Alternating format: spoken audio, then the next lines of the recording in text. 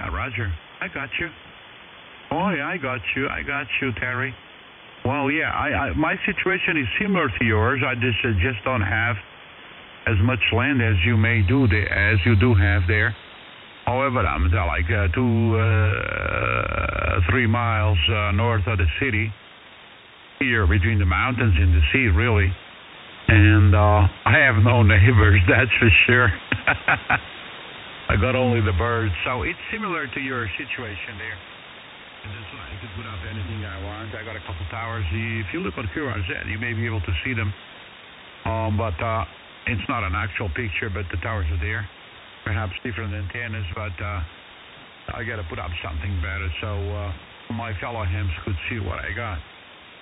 But well, I understand. My location is about 310 meters above sea level, and I'm about 12 miles from the seashore. So I am not in a bad location, and the phreatic level here is very, very high. We got water almost under our feet, and that helps for the takeoff, you know. All my antennas work very nice, and I get good signals even with wires. Although on 20 meters I use a 4-element wide space monobender, and likewise on 10 meters and all of that. So I put up good signals, and I do copy really nicely. You know, right now I'm copying you on 80 meter wire antenna, which is a delta loop, and that works very nicely though. So you give me a 20/9. Can you see that? So my location is not that bad. Oh yeah, you know, it's all a matter of looking for a better way of doing it. And I'm always looking for a better way of doing it. I'm only a ham radio. By other words, what I'm trying to tell you is I'm not inclined to these new technologies. By other words, I'm not an engineer or anything on these new technologies. However, you know, it's tough when you don't know much and you got to learn everything how to do it. So you go step by step. It probably takes you a long, long time. Although I've had some help from people that understand about this more about it than I do.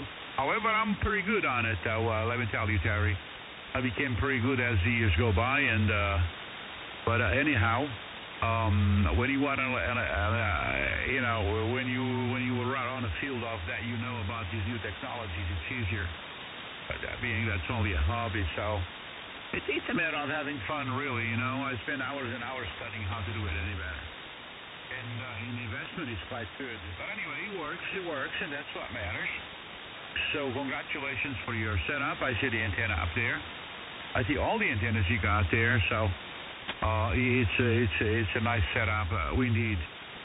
Okay. Yeah. Well, the rotor it could be controlled. Yeah, you got a Yaesu rotor there. Yeah, that could be also controlled remotely, I think. Yes, you can. You know, I got in time. I got the what you call the station master, which worked quite well here for quite some time. I'm not using right now.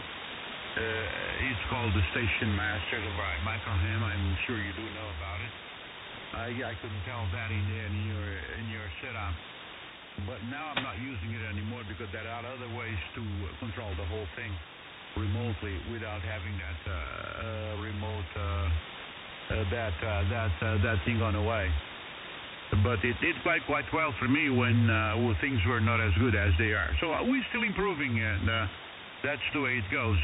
Go back to you, Terry. Over.